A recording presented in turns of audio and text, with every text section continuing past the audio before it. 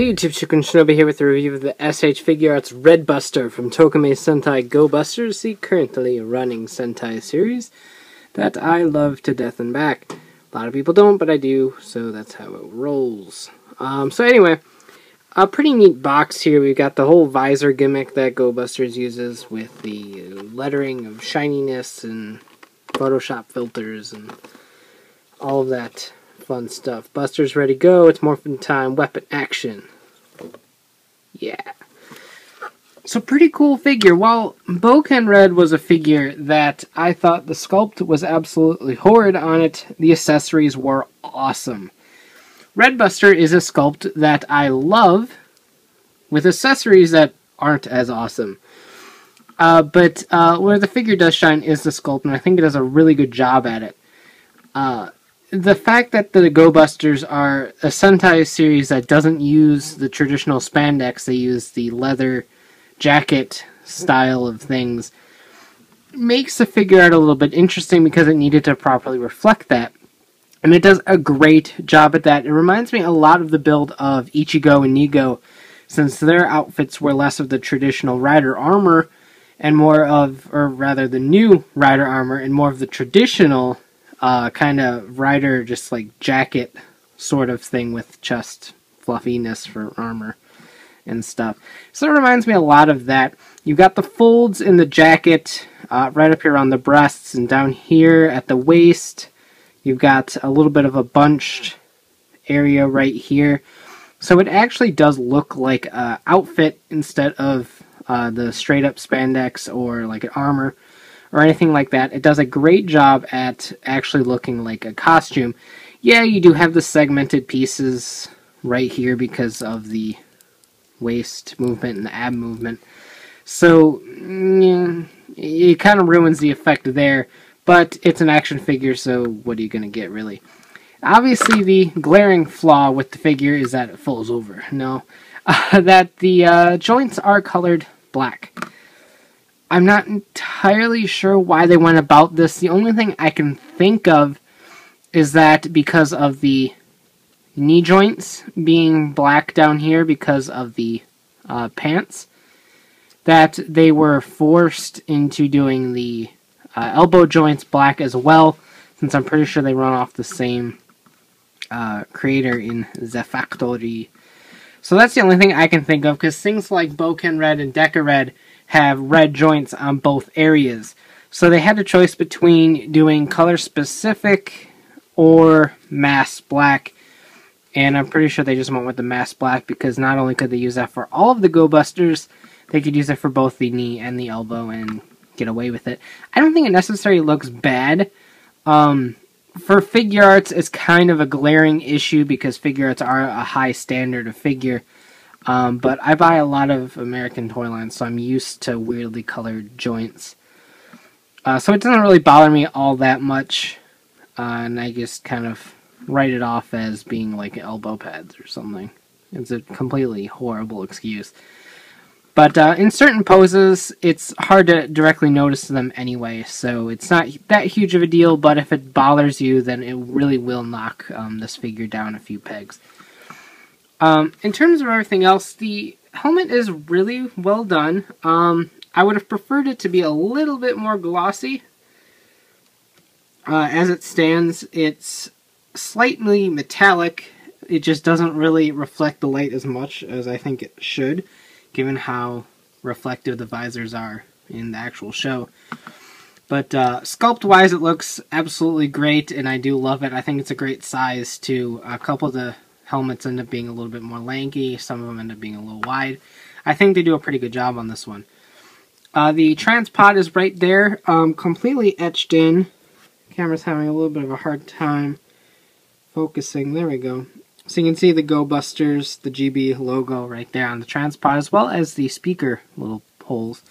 So that's cool. Same thing down here on the belt with the Go Busters logo. Back here, nothing too much except for some of the suit details, because that's just how they are. There isn't anything fancy back there. You have a rotation right here at the thigh. Pretty typical joint system.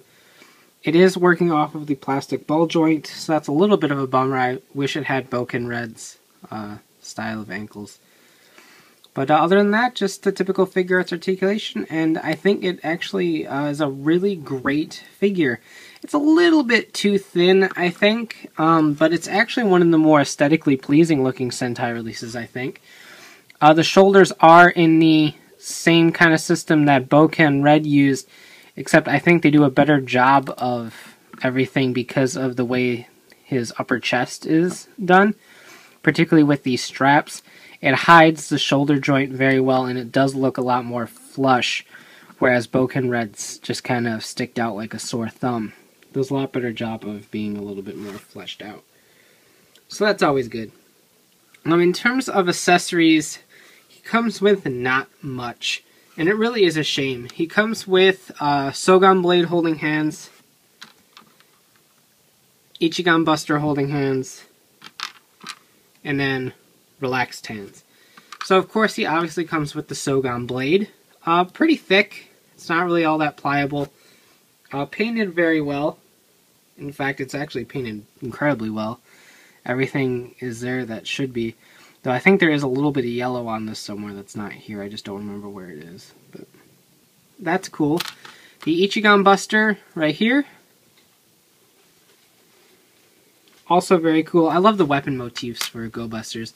And then the combined mode, the Ichigan Buster Special Buster version or mode or whatever it's called. So you got this. You got this as well.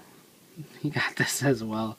So you've got all three of the weapons that he would use, since there are no signature weapons for Go Busters. That's it. No Tamashii stage, no transpod that's off of the holder. Not that they ever really use those.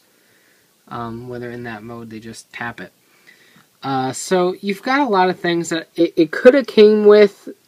It just didn't. Yeah, I don't really know what else it could have came with besides that. Except for the obvious Sougan Blade and the binoculars would have been nice. The Ichigan Buster in the camera mode would have been nice. Maybe a folded up Sougan Blade to pose him as if he was combining the two instead of having it combined already. Things like that. When you consider this is the same price as Bouken Red, and Bouken Red came with so many accessories that it kind of makes this figure look a little bit not worth his price. Considering it was the same price when it comes with 3 weapons and 6 hands, as opposed to like 9 hands, 4 more hands for Akiba Rangers, the Bouken Scooper, the Bouken Lance, the Bouken, Lance, bow, Survey guns, and everything. Whereas this one just comes with stuff. So that's a little bit of a bummer, I think. So Red Buster, despite not coming with a lot, is actually a very impressive figure. I think his proportions are pretty much spot on. A little bit thin, but not enough to really complain about it, since the suit actor's thinness kind of ranges depending on who it is. And they wanted to keep a fairly consistent mold. The paint applications are perfect. Like I said, I wish the visor was a tiny bit more glossy than it is. But again, just a very minor nitpick. Obviously, the biggest nitpick is the elbows being black. If that really bothers you, then save yourself the aneurysm and avoid the figure.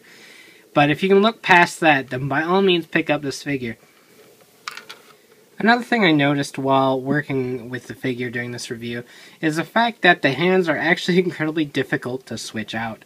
I don't know if that's just the case with mine, but I have noticed that Figuarts lately have been having very tight joints right there, in terms of the ball and socket not being appropriate sizes. So your mileage may vary with that, but it's just something I really felt like pointing out. If you're a fan of Go Busters, then by all means pick it up. It is a little bit disappointing that this is the only retail release we're currently going to get. I wouldn't be too surprised if Powered Custom of Red Buster is a retail release as well, and possibly Beat Buster.